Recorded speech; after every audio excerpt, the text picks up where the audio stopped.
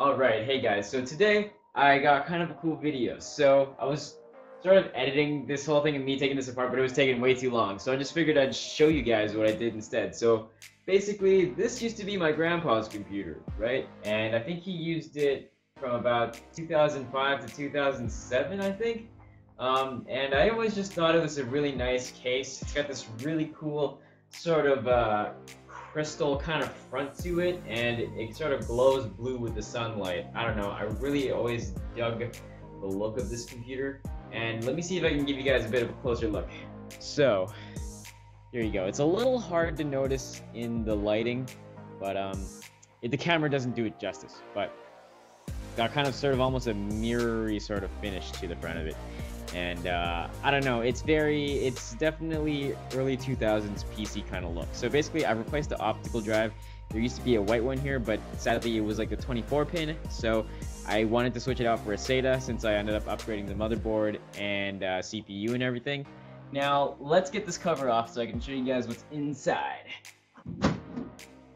Alright guys, so here we have the inside of the PC. I'm kind of feeling like this is like a Linus Tech Tips video or something. Let me give you guys a little bit of a tour inside here. So basically I got a 2.5-inch drive in here, and it's got an adapter to like a 3.5-inch, and that's all been screwed in inside of this sort of cage area down here where all the drives are housed. There's a lot of space here actually.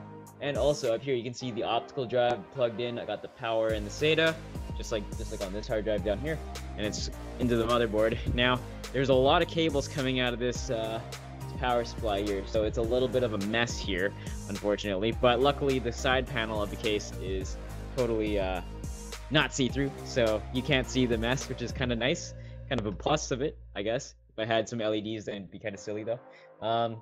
And yeah, so it's a 430 watt power supply. It's actually pretty decent, you know, considering it's just mainly powering a processor, not like a GPU. So yeah, and here it's got the you know, your default Intel cooler, and I got some 8 gigabytes G.Skill, or no, 16 gigabytes of G.Skill RAM.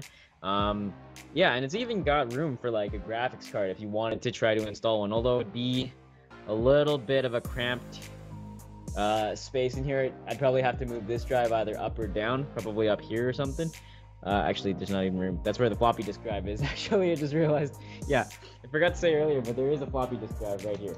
So, anyways, I don't think I'm gonna be putting a graphics card in here anytime soon. Anyways, especially with the chip shortage and everything, this is more gonna be like a work PC if I needed to have a spare PC for someone to do some work on. Yeah. Cool. So let's get it sealed back up. Alright, I wanted to show us turning this PC on, you know, just making sure it works, so let's do that.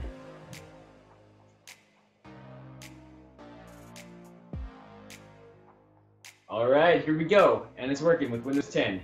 Check it out. Freaking awesome. 2005 case, 2016 PC components. I guess it just kind of goes to show the flexibility of a PC, you know, the standards are still the same from 2005 up to pretty much now. You can still use like a new motherboard in an old case if you wanted to, which I think is pretty amazing. There's something really cool about that, you know, and also like it helps you save money too if you have a spare case lying around, or maybe you want to bring back life to some old PC, you know.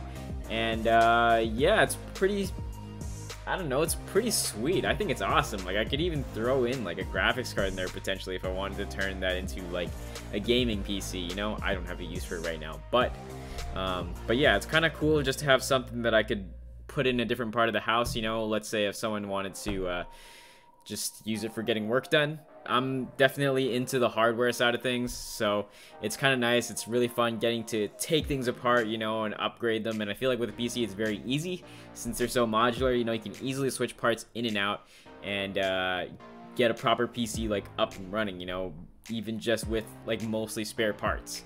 Sweet. Alright, anyways guys, I wanted to say thank you guys all so much for watching. You guys are the best. Alright, I love you guys so much. I will see you guys in the next video I make.